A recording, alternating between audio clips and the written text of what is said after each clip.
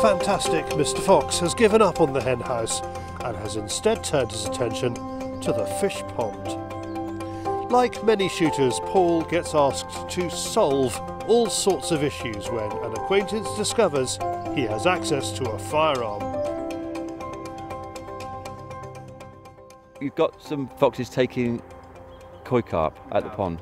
Yeah, at least 3 or 4 I reckon, so yeah. With a taste for fish? With a taste of fish indeed, yeah, our very expensive koi carp in this pond here. How much is the fish stuff around here then? Oh, it's enough. Yeah, it's enough. So no, yeah, we've seen a couple, and obviously there's enough herons as well. So you know, we don't need anything more getting in there. Yeah, that's the thing. I first of all I thought, you know, probably it might be a mink, just mink or otter coming down and taking them, but it's not. If there's an otter here, there wouldn't be any koi carp left in here. It would do the whole pond. The foxes are coming in basically from the town, so you can hear the roar of the traffic miles away. Now we need the foxes and a bit of luck. So yeah. With the safety side of the ground sorted, Paul talks urban fox tactics. Yeah. You going to call tonight, or is it just? I'll bring a couple of bin bags with me and give them a shake. Is that what they respond to around here? Or is it like the fish and chip van? Yeah. Yeah, we'll give it a little squeak. I think they know what squeaks are still. A rabbit there, so there's a rabbit just there. Look.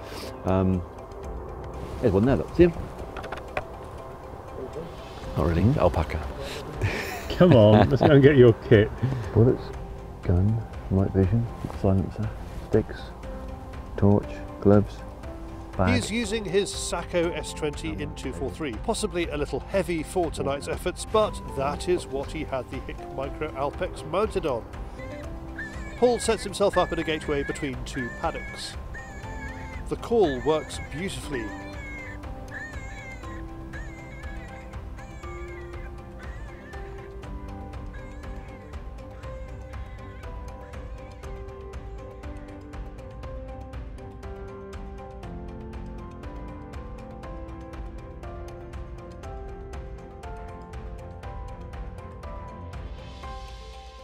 I'm meant to be one getting excited.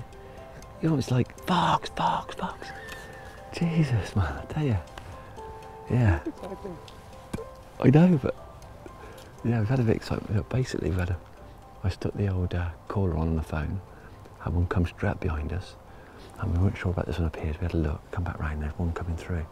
So obviously handed you the spotter, which was a mistake, because you got very excited once you could see it. Took the time, there's no rush, he'd spot us. They see this IR, they see it every time, especially this close. It's only, what was it, I don't know how far he was, probably 40 yards.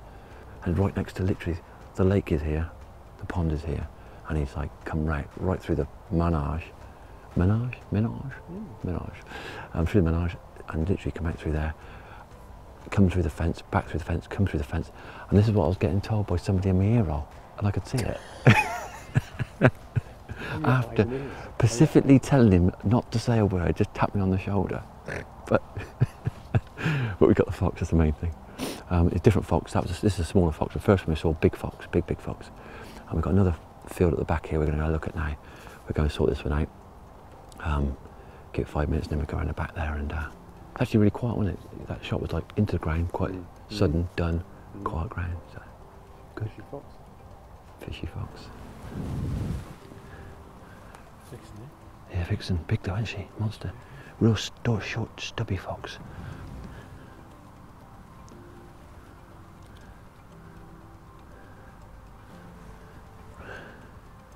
Exit.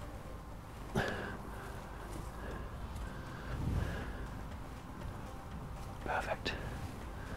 I'm using the 55 grain, but gone for a real light bullet because basically it fragment easy.